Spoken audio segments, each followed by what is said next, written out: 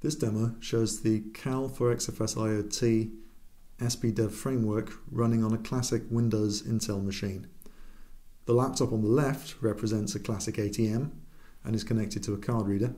The laptop on the right represents a remote machine which is only connected via the network. This could be a client machine or a cloud-based machine. This is running a utility which lets us send commands using the XFS4IoT standard. We can, for example, query the status, get the capabilities of the device, and of course perform basic operations like accept card and eject card.